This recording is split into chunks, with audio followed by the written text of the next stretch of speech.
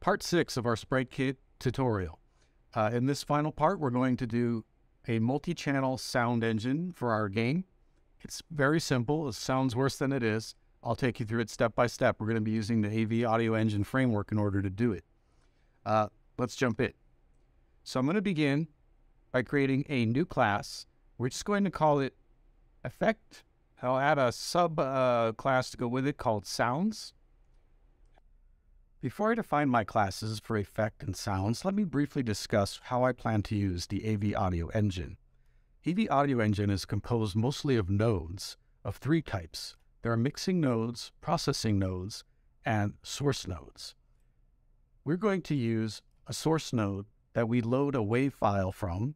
The WAV file will play a sound effect, such as an explosion or a bullet shot, and that file will then be sent through the mixing engine in order to reach the system speakers. We can then attach that playing node to a processing node, modify the sound in transit on its way through the system bus, and then when it reaches the main mixer, it'll be changed slightly. So we have the opportunity to add echo, distortion, or in our case, pitch. So you'll see here that I'm using audio player node, audio pitch time unit, and I'm keeping track of an audio file in my class. The way my classes will be broken down is I will connect the player node to the pitch time node, and I will connect the pitch time node to the main mixer. I can do this repeatedly, so this will become the basis of our multi-channel sound engine. We're going to create more than one effect class, and each one will represent a player node and an AV audio unit pitch time change, all connected in sequence. There will be an array of these effects. There'll be a single sound engine that we track in the sounds class. Let's go ahead and do that now.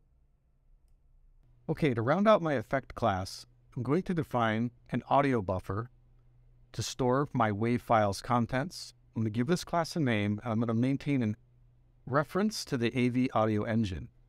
I'm also going to set a bool to say whether this class is playing or not, and then we'll go ahead and break into the init. This init might fail. So if I cannot load the file for any reason, or I can't get like a format to work, we'll just return null. Because of that, I'm going to have a do and a catch block. And if at any point I fail, I'm not going to try to catch it and process it and save it. I'm just going to break out, return null. We won't play the sound if there's an error. It's necessary to stop the sound node. And then I'm just going to assign some variables here. And then let's try and load that sound file. First thing we're going to need to do is grab a URL. The sound files are going to live inside of our bundle. So I'm going to access the bundle's URL method that says path for resource of type WAV. If you're going to use a different kind of resource, then make sure you match up. Don't copy my code exactly. Set it to MP3 if you're doing MP3. So I'm going to make a reference to this audio file for reading. And the try is necessary in case that file cannot be found. If it can be found and it can be opened for reading, I'm going to try to read its contents into my audio buffer. So I'm going to use the PCM format. This is the standard Apple format for all of their sound buffers. And if I'm able to load it, I'm going to go ahead and read that in. So one is creating the sound buffer, allocating the memory, and then step 2 is to try to actually process the format. This could also fail, so that try is there in order to look out for formatting issues, corrupt data, that sort of thing during the read, bad disk even. If all of that goes correctly, I'm going to attach my player node and my pitch node to the engine, and then I'm going to connect the player node to the pitch node, and then I'm going to connect the pitch node to the main mixer. It sounds worse than it is. If you just follow along these formats, they're all very simple. There's many examples of this available on Apple's website. There's not a lot of variation of this. For playing sounds, this is simple enough. If at any point we weren't able to allocate that buffer, we're going to go ahead and return nil. And then we're going to define now a function that just says play. And the play function is going to take as input a pitch and a speed. And that is something we're going to feed to the pitch time node. first thing we got to do is check if that engine is running. If that engine is not an active engine, this is the first sound we're playing, for instance, it's time to reinitialize the engine graph and get it into the playing state. Then we're going to set our player node to the playing state as well. We'll modify the variables that we received on the pitch time engine, so the pitch time processing node, I should say. We'll assign the pitch and the speed, and then the buffer that we loaded our sound effect into, we're going to schedule that to play. When that finishes playing, we'll set our playing variable to false, and then we'll just launch in immediately with the playing variable equals true. Then we're done with that class. Now the sounds class, there will just be a single one of these. This will be a singleton. We'll assign our engine, then we'll create an array of effects, and then we'll create a method that we're going to call getEffect. And what this will do is it will look through our effect array and it will find a matching name that is also not currently playing on a node. In order to do that, I'm going to use the where predicate, and I'm going to use a method that I'm going to call isReady to determine if a channel or effect is available for playing. Define that after this method. So I'll do that next in just a moment. Bear with me on that. So if we can find an existing effect, we're going to use it. And if we cannot, we're going to create a brand new one. So we'll give it a name and we'll give it an engine reference, and then we'll append it to the array for next time. So we might pull this out of the array in a future pass through this function. Then we'll return that effect. And if for any reason we can't, we'll return nil. And there's a mistake here. We cannot return nil without putting an optional on that. That's my bad. Okay, so let's define that isReady. isReady takes an effect instance in as a parameter, and then I'll grab the name as well, and then we'll return true or false if this effect is ready to play something. In order for that to be the case, the buffer that we would have loaded would have had to have the same name, and the playing has to be false. Next, I'll define a utility function to preload my buffer into RAM. I'll just call it preload. And all this is going to do is fill that array. So we'll call getEffect. We don't care what the result is. And then that will fill our array with a memory buffer if we pass in a name of something that's in our bundle. I'm going to make a generic play function here. And what the play function will do is it will go and get an available effect channel, and it will play. And it just occurred to me we need to include the pitch and the speed. So we'll do that. We'll define that. So pass that in. We'll call effect.play in order to make that happen.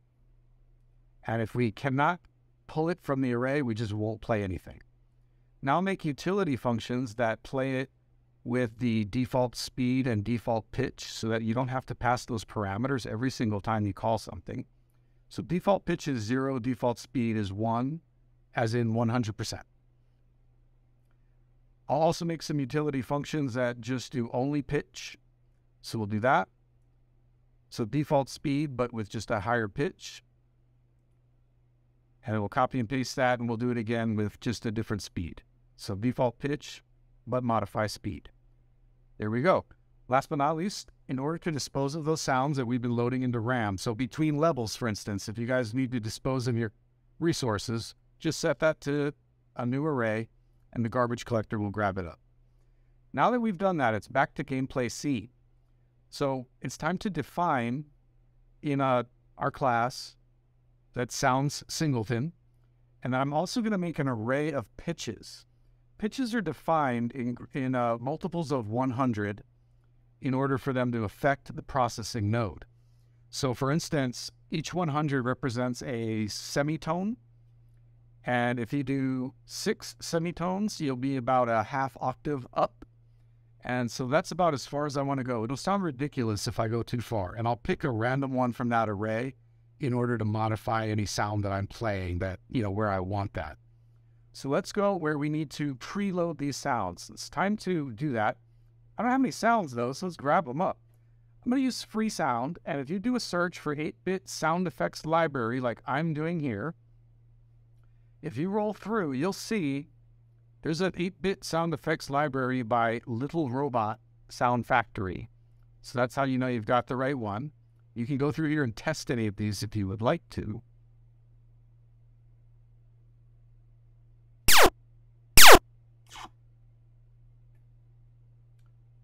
Pick whatever sound makes the most sense for you, so you can see which ones I'm grabbing.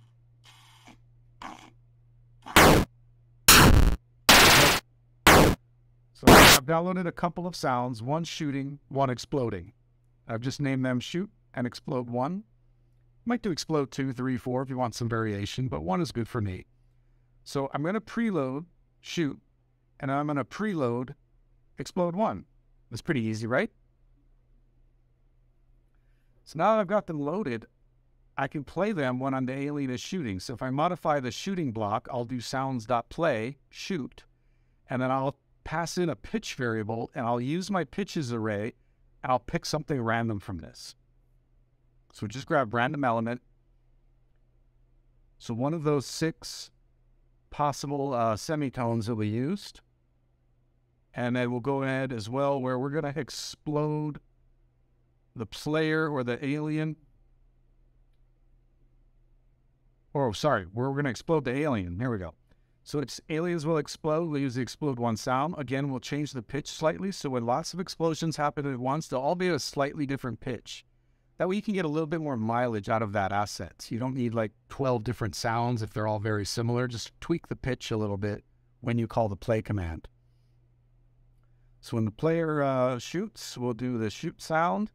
And when the player explodes, so under explode player, we'll check if the game is over. And we'll play it one of 2 different ways. So if the game is over, we'll play explode 1, but we'll slow it down. So we'll do 0.25, 25% speed. Otherwise, when the player blows up, we'll play it explode 1 sound, but we'll play it at 50% speed, 0.5. There we go. Let's test it out.